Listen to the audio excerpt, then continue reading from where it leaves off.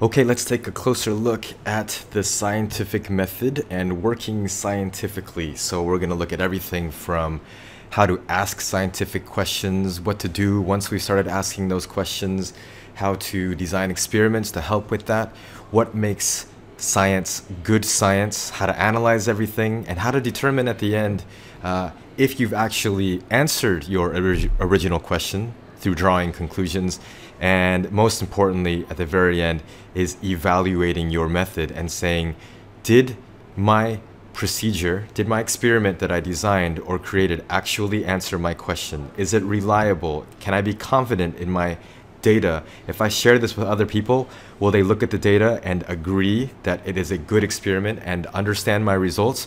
Or will they be like, Well, I don't really know what you did here, and it's not so clear. I don't really believe your results. and you don't want that to actually happen. So a good way to avoid that is to plan out your experiment really carefully. So let's start taking a look at asking scientific questions.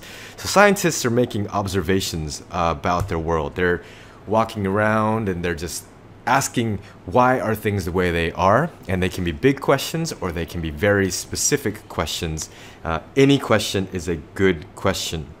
And even if someone else has asked that question before, it's part of science to actually constantly check to see if the answers to the questions we were asking before are still valid. And if we need to take a look at a lot of the things again. Like, for example, that the Earth is a sphere, right? People didn't believe that the Earth was a sphere. So someone came up with an answer, said the Earth is flat, and then they looked at it again and figured out the Earth is not flat. And they collected evidence to do that. Now, obviously, we can take pictures from outer space, and so we know the Earth is round. We know the Earth is a sphere. So here we go. They make observations and then they ask questions. Then they design experiments and do investigations to try to collect data to try to answer their questions. They try to make predictions about the outcome of the investigations. Then they're going to carry out the investigation and see if the predictions are right or not. And that can help them determine if they can publish a paper and share their scientific evidence with the world as well too. Here we're going to get into some specific vocabulary about designing investigations. You might have discussed this in class already, but anything that might affect the outcome of an investigation is called a variable. So things that could affect the outcome of an investigation. So if we're investigating things that can help this plant grow, you might say water, you might say fertilizer, you might say sunlight, you might say the type of soil. All of those things that could affect the outcome are variables, and then we have to kind of group those into, depending on the type of experiment, what type of variable they are. So this is important. An independent variable is something that I change. Okay, independent variable is something that I change. That's what helps me to remember it, because the next word is going to sound a lot like independent. So independent variable is something that I change, that I am deliberately manipulating in an experiment. I want to see how this thing that I'm changing affects the outcome. The dependent variable is the thing that changes as a result of what I'm changing. So if I allow this plant to have more sunlight, and I am manipulating the amount of sunlight by, I don't know, moving the plant closer or further away. So the amount of sunlight would be the independent variable. And then how much the plant grows is the dependent variable, because the plant growth depends on the amount of sunlight. And then there's one more type of variable, which is called the control, or actually there's many different controlled variables that you need to actually keep controlled in an experiment. So what did we say about our plant over here? Sorry, the plant is red. Plants are supposed to be green. But in this case, we're just going to have to accept that in my example, the plants are red. So I said sunlight could affect the plant. I said soil could affect the plant. I said water could affect the plant. Fertilizer could affect the plant. But I'm not interested in all those other things. I'm not interested in soil or air or other types of things. I'm interested in sunlight and if that affects the plant growth.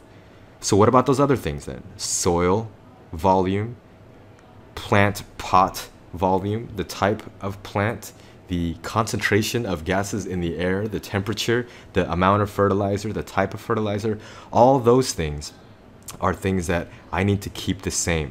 I need to keep the same in the investigation so that I know that the reason why the plant is growing is because of the sunlight that I am manipulating. Okay, that's a good word to know. Manipulate.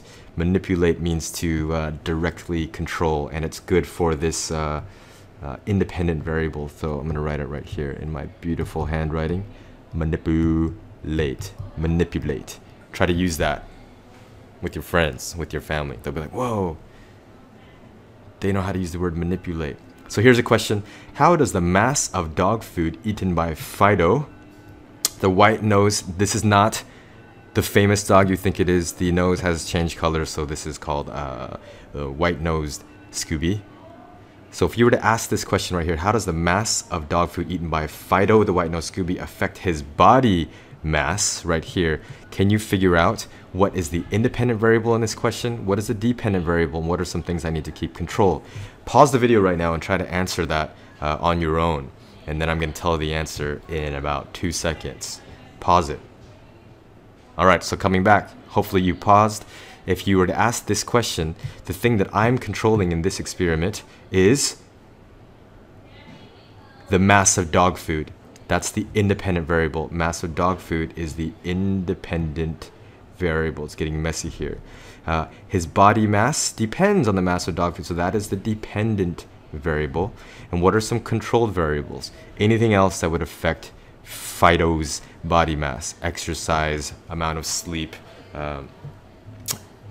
water that's drank, and other types of snacks that are not the food that is given inside this actual bowl right here. Okay, so that's something that you need to take a look at there as well. So a few more notes here on asking scientific questions. Remember, we have observing, developing a question, identifying the variables, which is really important, independent, dependent, controlled variables. So here's a quick example for you to take a look at. So soccer balls don't bounce as high as tennis balls is someone's observation.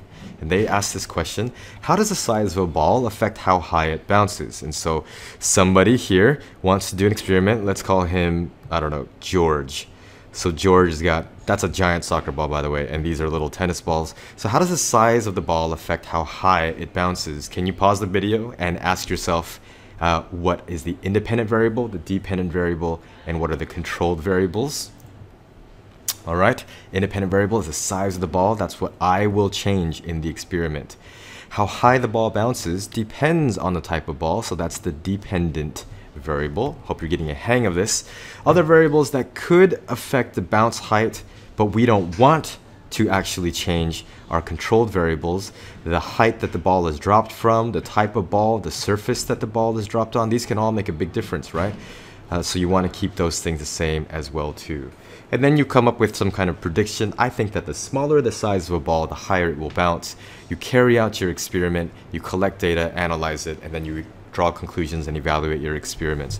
In later videos, we're going to go look at each one of those steps in detail and how we can actually make sure we do that properly, starting with planning investigations next. All right.